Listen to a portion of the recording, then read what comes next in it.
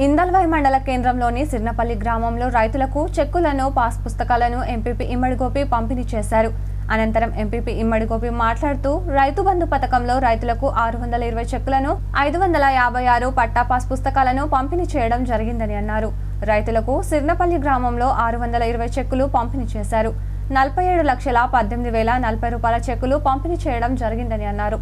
రైతులు సీఎం కేసీఆర్ చేసిన రైతు బంధు పథకం ద్వారా రైతులు సీఎం కేసీఆర్ పట్ల హర్షం ఆనందం వ్యక్తం చేస్తున్నారని అన్నారు. సీఎం కేసీఆర్ రైతుల పట్ల ఎన్నో సంక్షేమ పథకాలు ప్రవేశపెట్టడం జరిగిందని అన్నారు.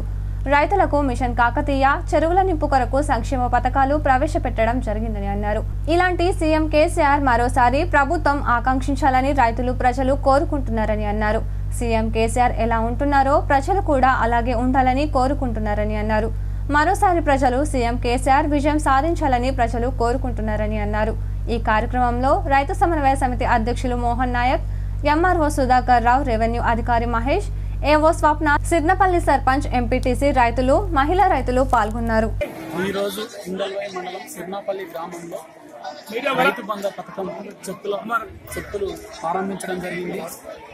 ఈ సిర్నపల్లి గ్రామానికి 566 పట్టా పాస్బుక్లు, 620 చెక్కులు, అమౌంట్ 40,18,040 రూపాయలు ఇవ్వడం జరిగింది.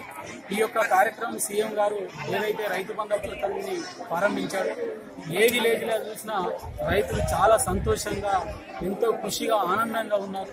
ఈ కార్యక్రమాన్ని చూస్తే మా ప్రజాప్రతినిధులు కూడా చాలా మేము ఆ రైతుల ఆనందాన్ని చూస్తుంటే మేము కూడా తట్టుకోలేని పరిస్థితిలో ఆనందంలో ఉన్నాం. ఏదైతే ఈ కార్యక్రమం చేపట్టిందో సీఎం గారికి నేను ప్రత్యేకంగా మరీ ధన్యవాదాలు తెలుపుతున్నాను. ఇండియాలో ఏ సీఎం చేయని విధంగా మన సీఎం గారు చేస్తున్నారు కాబట్టి ప్రజలలో చాలా ఆనందాలు, చాలా తెలంగాణ వస్తే ఏమొస్తుందో ఇలా ఇవన్నీ అనేక సంక్షేమ పథకాలు, ఇలా డెవలప్మెంట్, ఇలా రైతు బంధు పథకాలు, 24 hours కరెంట్, ఇవన్నీ చూస్తూ ఉంటే నిజంగా తెలంగాణ వస్తే గివి జరుగుతాయని చెప్పేసి